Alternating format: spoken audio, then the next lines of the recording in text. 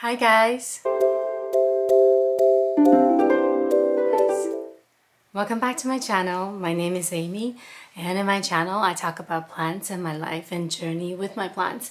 I couldn't find the muffler for my microphone, so I hope the sound is coming through okay. Today's video is actually inspired by one of you guys. I don't know if you guys have noticed, but I really make an effort to reply and respond to every single one of your comments, and a lot of times your questions and your comments, they give me video ideas. And today's video is actually inspired by one of the more negative comments. One of you guys on my top 10 favorite Hoyas of March said that I have a very exclusive collection, and then I thought, how could that be the case? I have actually been more struggling with being so inclusive of my collection, because I just love so many plants and really just want to bring them home and enjoy watching them grow in my home and running out of space. So that's more of my problem. But then I figure, oh yeah, I guess a lot of you guys haven't seen a lot of my other plants, because a lot of you guys are here for our love, share love for Hoyas. But this video is going to be about the other plants. I've chosen 10 plants here with really interesting foliage, and I really adore them, and I haven't really gotten a chance to show you guys these plants as much. So here we go, 10 of them. The first one on my list is my philodendron mayoi. Look at the foliage. I have adored this plant for so long until my friend was doing a purge of this one as a cutting. It was slightly rooted, and I brought it home and rooted it further. One of the leaves that it came with is starting to yellow, and it's gonna leave me soon. But it has rooted a lot since coming home with me. This was the first leaf that it's put out, just like a really juvenile leaf. And then this is the second leaf that it's put out, which has all the beautiful, what's this word? Like, it's not penetration, you know, like it has really separated leaves. Unfortunately, the top part was a little bit burnt, as it didn't come out perfect, but I'm still really proud of the second leaf. That's the first one. And then the second one on the list is my, ooh, I really love this one. Actually, I just shared a cutting of this plant with a friend of mine. This is the Pelliona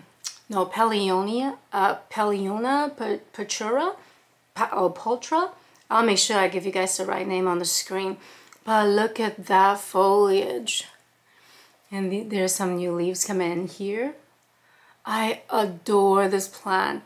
I had it actually in my cabinet really close to a grow light, and it did not need that much light. It was getting kind of really stressed out by how much light it was getting. So I pulled it out. Now it's in like a much darker, less intense space. But I've heard that this one is, and it has been my experience, really easy to grow.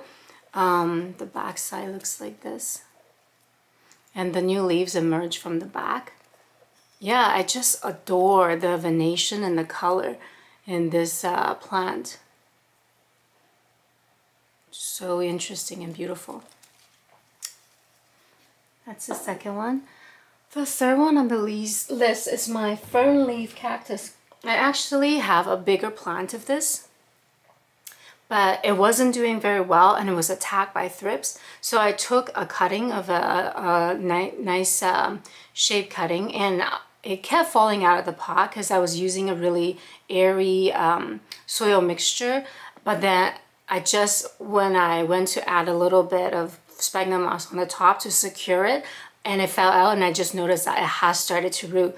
Yeah, I don't want to take it out to show you guys to disturb it, but it has started to root, so I'm really happy about that.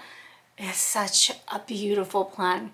It just reminds me of a fish. Yeah, and it just adds like this kind of magical, mystical atmosphere in my space when it's sitting there, you know, like it transports me from being here to like in a SeaWorld or something. It's just so beautiful. Yeah, this one, fern leaf cactus, I really adore it. The third one, that's the third one, and the fourth one I show you It's not looking the prettiest, but I really adore this plant. This is the Rex Vine Begonia. A while ago it was really highly sought after, and then it was just like nowhere to be found. But recently it just became super available.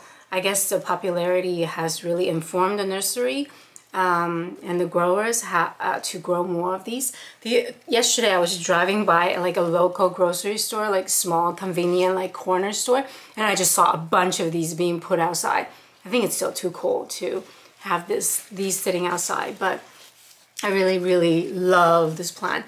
Although I don't know how it's gonna do in my home, because when I brought this pot home, it's just got like super huge leaves, but as it's growing, the leaves are just getting no, the backside is so beautiful too, hey, just like purple and yeah, so beautiful. But the leaves are just getting, you know, smaller and smaller. So yeah, I'm not sure if the home environment is the perfect space to grow this plant, but I'm just gonna enjoy it. Sometimes when my plants don't last a really long time, I tell myself that, you know, like if you were to buy a bouquet of flowers, they're really expensive, they don't last for a really long time, but they provide you with so much pleasure and joy to your home as well. And I know these plants are supposed to be able to live a long time, but if they don't work out in your home environment, I kind of think that it was still like, while it lasted, it was still really worthwhile to have it. But yeah, I hope to figure this out. Some people are really worried about these kind of little crystals on the leaves. I read somewhere that this is the plant's kind of protective mechanism. It tries to pretend that there are eggs on it, so butterflies or predators don't attack them. I don't know. Yeah, so pretty. And then the next plant I want to show you, this is one of my favorite plants. It's actually a lot of people's favorite plants, but right now it's particularly pretty because it has just put out this new leaf. This is the new leaf, and a couple of the other leaves haven't turned green yet. So this is the Philodendron Florida Ghost. Yeah, the leaf shape is just so stunning. It's like a little, I don't know, like a little bird, a little butterfly, I don't know. And then the growth pattern, the way they kind of dangle, is really just the best thing. The only thing with this plant is that it being a philodendron and kind of a soft leaf, it's not super succulent.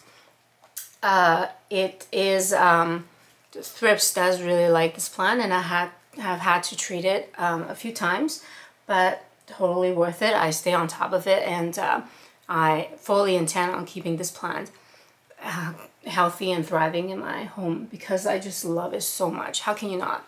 Like, so gorgeous. Yeah, and like check out this petio of the new leaf. Ugh, just hit me in the eye. How vibrant is that? Like, who doesn't want to wear this as a lipstick? I guess a lot of people wouldn't, but I love vibrant lipsticks. But like, isn't that gorgeous? Especially for it to contrast the creamy white color of the new leaf. Like, what is nature doing? Seriously. Sorry, I just get so passionate about the subject.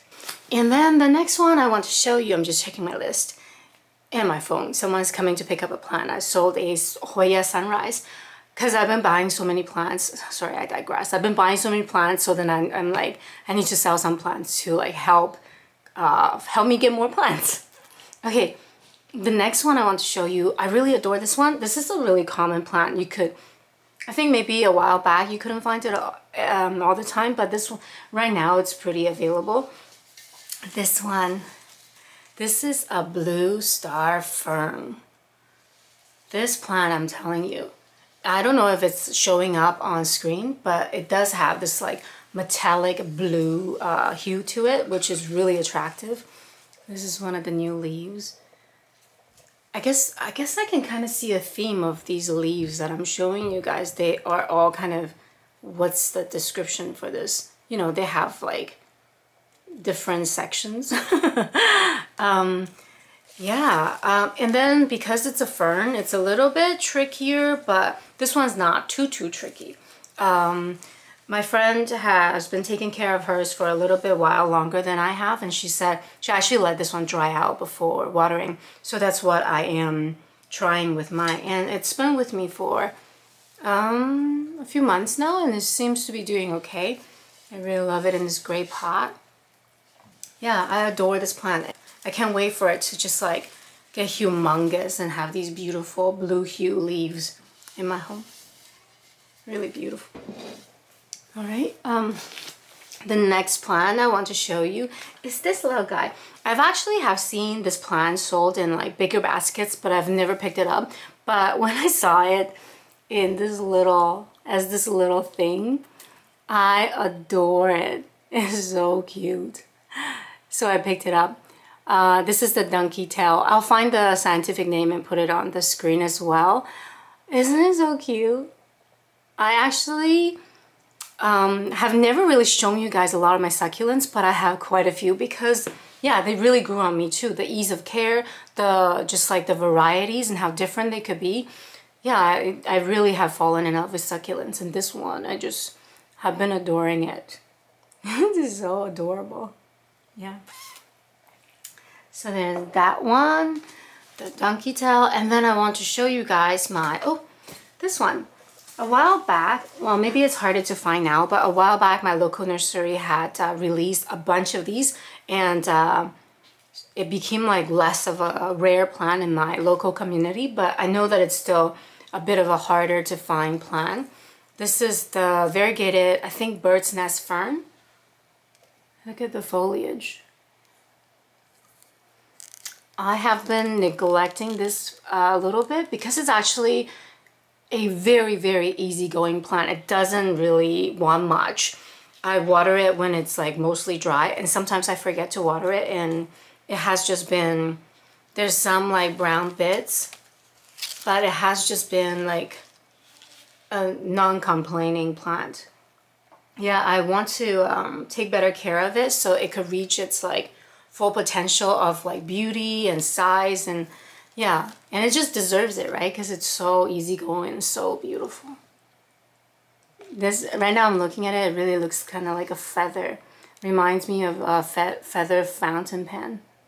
Like a lot of green feather fountain pens in like a pen case, cup. Isn't it so pretty? Oh, yeah, I really adore this plant too. The next one I want to show you guys is this guy. I got it because my cabinet is like, basically I'm not displaying plants, I'm displaying a lot of fungus gnats. Sorry, I was just looking at my phone again. Fungus gnats. So I got this little Venus flytrap. So cool. I know it's not the best carnivorous plant for catching fungus gnats, but I've always been curious about this plant, and yeah, and I just thought the cabinet is a perfect environment for it anyways, and it has been catching some fungus gnats. If you could see, I'm gonna show you, like in this one. Can you see the fungus gnat inside? I guess, yeah, and then in this little leaf, there's a fungus gnat inside too. The baby new leaves are just so dainty and so adorable. I love the little like hair, like teeth-like hair. It's just such a cute plant. Yeah, really cool. Love it. All right, so we just have one last plant to show you guys. This is I could never remember the scientific name, but I will put it on the screen. This is the variegated money tree, I think. Look at this. Isn't the foliage so beautiful? It's so pretty. This is the new leaf. It has a different shade of green. It's shinier, you can see. I kind of like how it darkens. It almost looks like black and white. how dark the green is. Yeah, this is definitely one of my favorite plants, my pride and joy. When I first got it, it just had such small root system, so I was a little bit scared it wasn't gonna stick around. But it has put out a new leaf since December, so it's really slow growing. I'm not sure. I don't know this plant very well. So if you guys have any care tips, please send my way. I would love to be able to take better care of this plant. It's getting indirect bright light, and I'm watering it when it's quite dry. But yeah, I love it. The foliage is so pretty and romantic. Yeah, there you go. Those are the 10 beautiful foliage plants that I have that are not Hoyas. Actually, you know, as a YouTuber, you get lots of comments, and I have to tell you guys, 99% of the times, I am so touched by your beautiful comments. I feel so seen and so connected, and it has been like a driving force for me to keep going because I just love connecting with you. This community is amazing. And of course, sometimes you get like the odd person who writes a strange or not so friendly comment, but it doesn't really make me mad. Yeah, I have worked in the mental health industry. I have worked on the crisis center, the phone line, and I just, you know, people express themselves in many different ways, and mental health issues also appear in many different ways. Some appear in a more socially acceptable way, some don't. So for me, it's just like, I want to have healthy boundaries, but I also don't get worked up by sometimes when people choose to not be polite or kind. I'm okay with that, but of course I'm still like, I want to set my own boundaries and protect myself. Another thing I want to say is that no matter what people say, I kind of see it as a call for connection. Whether they're expressing themselves negatively or positively, people love to connect, and even the negative comments, I see it as like a call for a connection. Anyways, I just want to say goodbye holding this beautiful plant. I really appreciate you guys being here. Thank you so much. And I look forward to making another video and connecting with you guys again. See you next time. Bye.